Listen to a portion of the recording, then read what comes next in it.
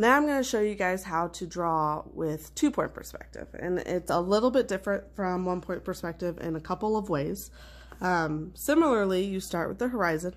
Remember that your horizon line is an imaginary line where the sky appears to meet the earth, but it's different for everybody because it's correlated with your eye level. So however tall you are means however tall your horizon line is.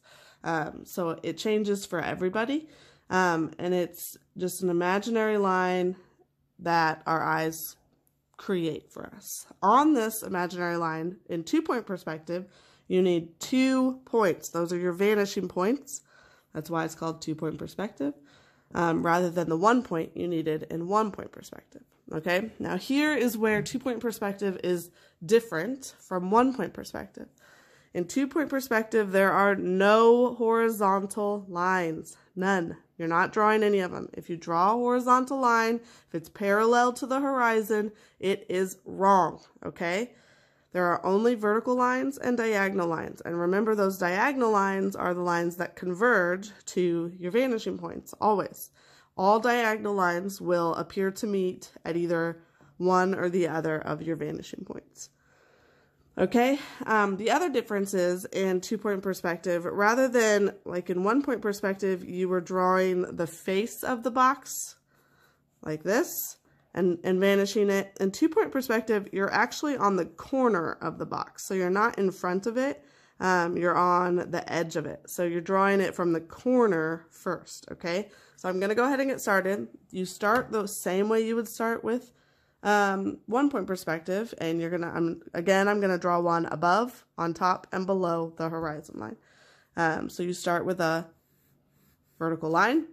So remember, this is the corner of our box. So all vertical lines on both sides of your line have to vanish to both sides of your vanishing points. So I'm gonna draw my vanishing lines. I'll line it up. And then I'm going to line it up on the other side so that they're going both directions.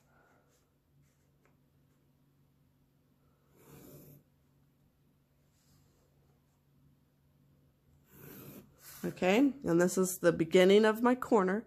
And now I'm going to have to start to construct the back side of that box in order to close it off. And so again, vertical, just like in 1-point perspective, vertical lines are parallel lines, okay? So I'm going to close it off with a vertical line back here. I'm going to make sure that it's parallel with my original vertical line. And then over here on the right side, I'm going to do the same. I'm going to make sure that it's parallel with my original vertical line. And then here's where it kind of gets tricky. So we've got side 1, side 2, and because this box is above the horizon line, we need to be able to see the bottom. But the bottom has to relate to all these other sides. So you've drawn these new lines, and every vertical line has to vanish to both sides, both vanishing points, okay? This already vanishes to that vanishing point. So what I need to do is vanish it to the opposite side. And again, with the one on the right side, vanish it to the opposite side since it's already vanishing to the vanishing point on the right. And then I have a box, see? Side, side, bottom. And you can erase all these lines that you don't need.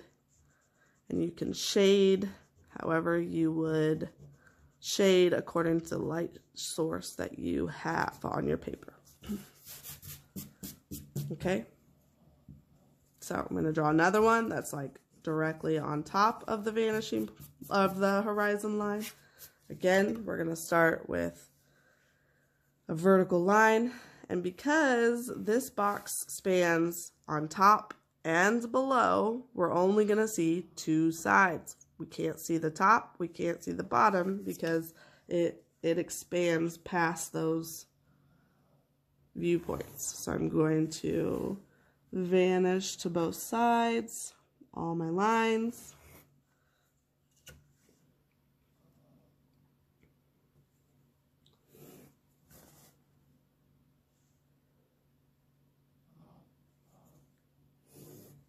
Okay, and then again, close it with vertical lines. Remember the rule, vertical lines must stay parallel. And I'm just deciding where these lines go.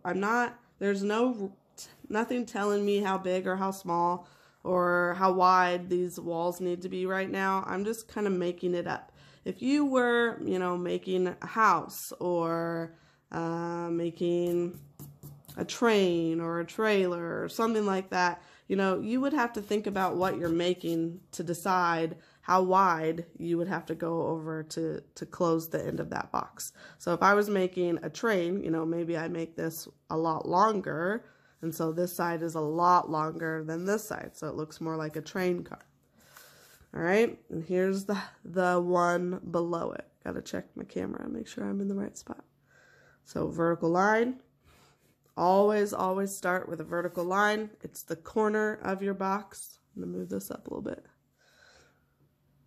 Then I'm gonna vanish that vertical line to both vanishing points. All lines vanish to both vanishing points.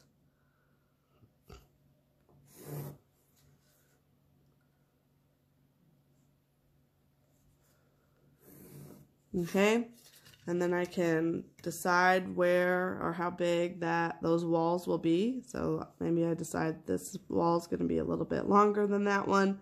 So another parallel vertical line. And then this one, I'm going to make it longer too. Another parallel vertical line. And then those lines have to vanish to the vanishing point. Oops, that wasn't right. There we go.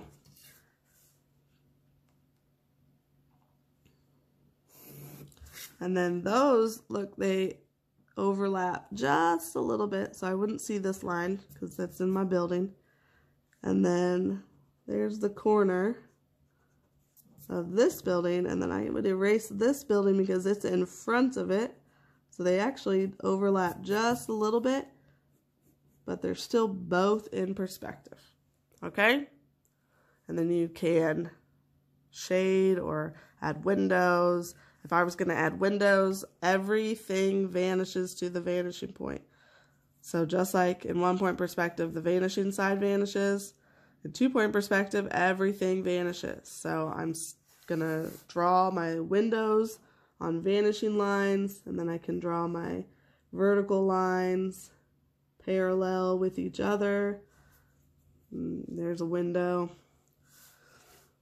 If I wanted to draw a second story on this house, I could just start it wherever I wanted that. It's got the bottom of it is going to connect and vanish to the vanishing point. So this is maybe the porch, and so I can build a house or a second story from here with vertical lines going up. And remember, all lines have to vanish to the vanishing point. So I'm going to take the top of it and vanish to that side. And I'm going to vanish this to that side. Now I'm getting really close to my horizon. So it's not going to look like I'm making angles because I'm really close to that horizon. And the closer you get to the horizon, the flatter your angles are going to be. Okay, so then I could connect that box with this box that I just made. And now it's all part of that building. And really, this has a top to it, but you're not going to be able to see very much of it. So here's the corner of that, and it's going to vanish that way. Here's the corner of that, and it's going to vanish the opposite way. So there's the top. Okay? Then you don't need to see all that stuff. Any questions? Email me.